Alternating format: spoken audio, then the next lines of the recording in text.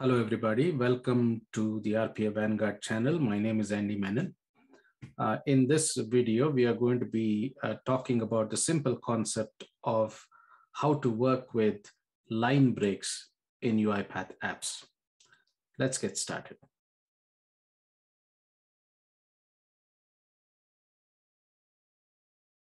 Okay, a few days ago, there was a question posted to the forums on how to append text from multiple text boxes as new lines.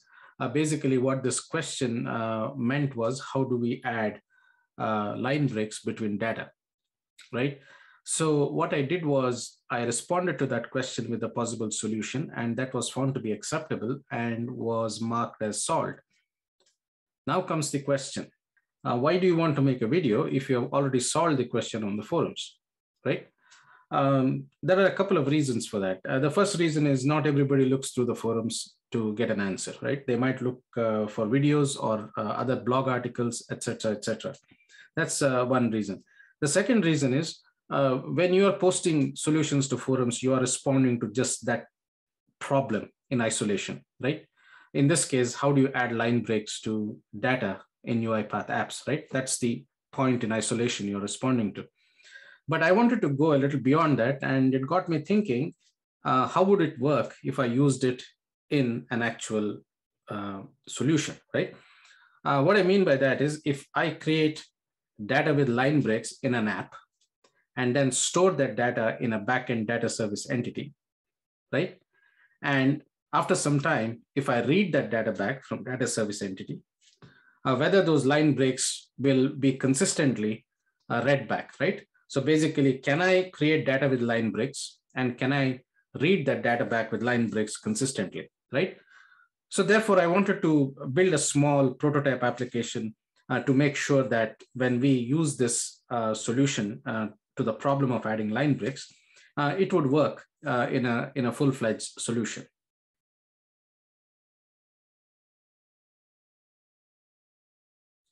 And this is the solution that I've created in the UiPath App Studio.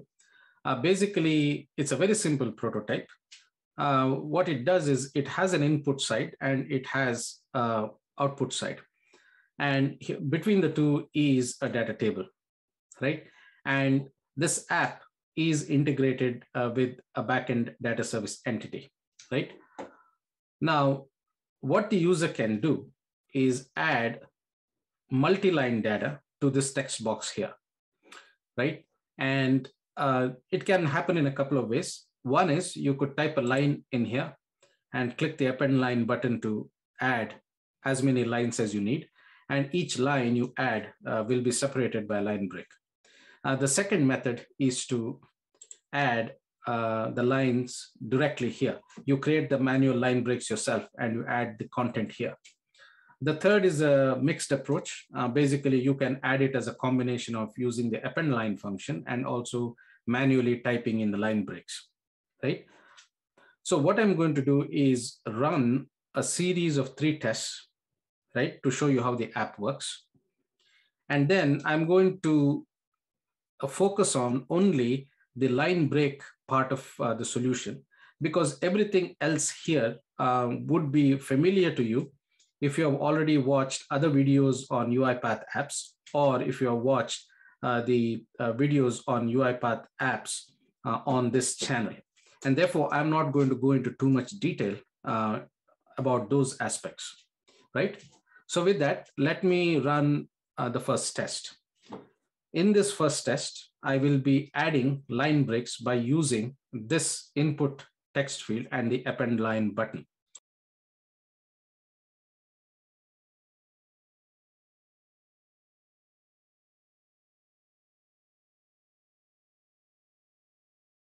Next, I'm going to click on this button. And when I click this button, this data is going to be persisted to a backend data service entity. And that backend data service entity has got a single user-defined column named data with line breaks, right? So when I click this button, you must see the data appearing here in this data table.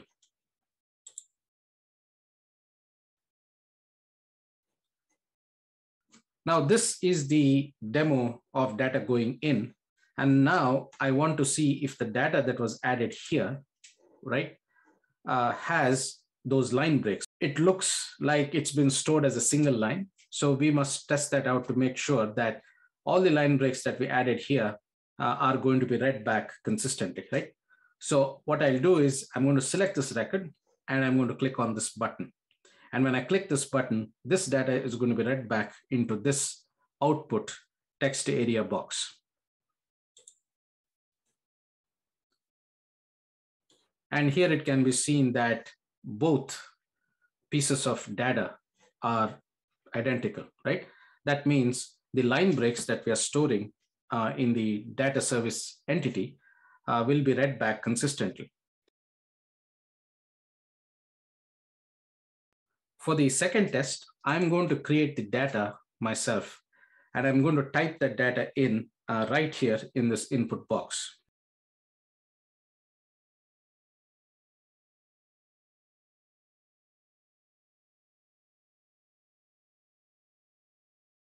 And here is the data. I'm going to click on it, and there it is. Now for the third test, this is something that you might not do in practice, but I just want to demonstrate the effectiveness of this solution. So what I'll be doing is I'll be using a combination of test 1 and test 2, meaning I'll be adding data partly by using append line and then partly by using manually created text inside this box. I'm going to add in a couple of line breaks. Then I'm going to say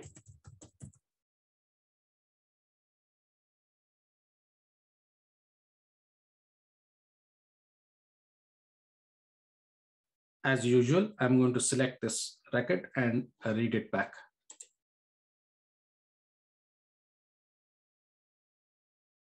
Next, let's hop back into UiPath Studio and just cover the concept of the line break.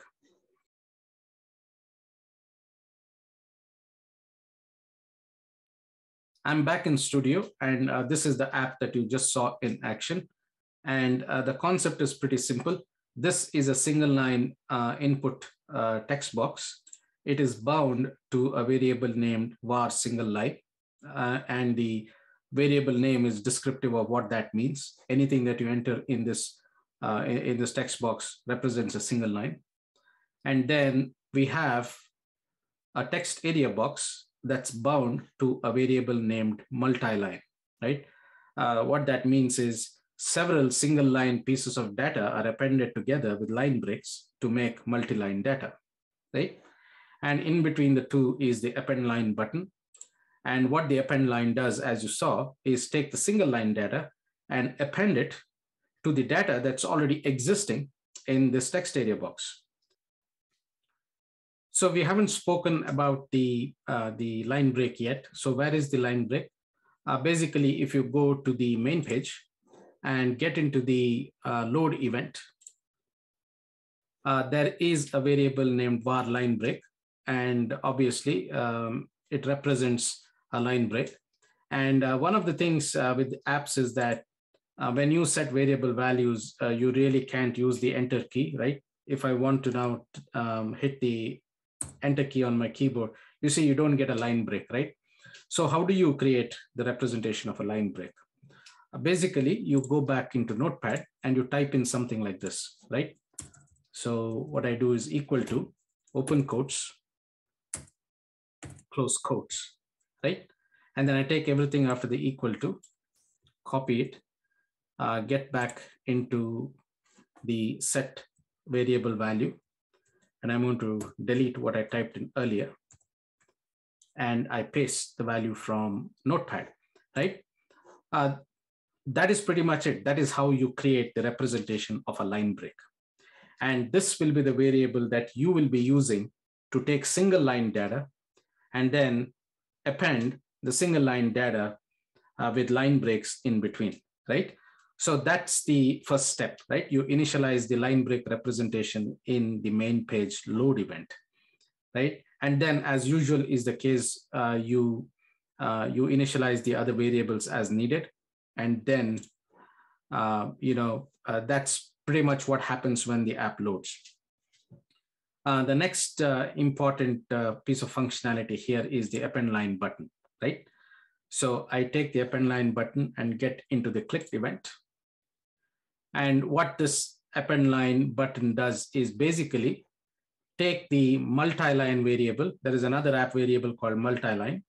And this is bound to that text area box on the left.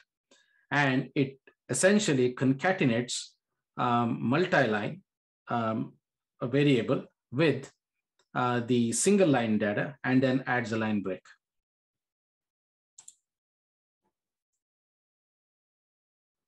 Now, the next piece of functionality is the add text with line breaks to data service entity below. It is very simple because here you see that this text area box is bound to the var multi-line. So when you go into this button and get into the clicked event, this is pretty much what you need to do to store your multi-line data into your backend data service entity, right? You point it to multi-line content entity. There is a field called data with line breaks, and then you update this field with var multi-line.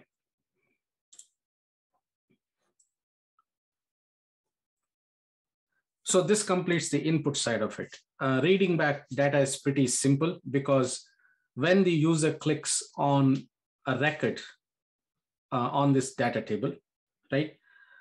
This data table has an attribute called data table.selected value, right? Basically, the record that you select gets assigned to that selected value, right? So when the user clicks on the data table and then clicks this button, so what happens in this event handler is you have another variable called multi-line data from data service. Basically, it indicates that you're reading back data from the data service. And then you're updating this variable with the selected record from that data table. Essentially, you're getting into the data table control, main page, and then data table. You have the selected value attribute of data table, and you're taking data with line breaks and dragging it into the value field. And once you do that, this data shows up in the output box because this output text area box is bound to the variable var multi-line data from data service. That's pretty much how the readback happens.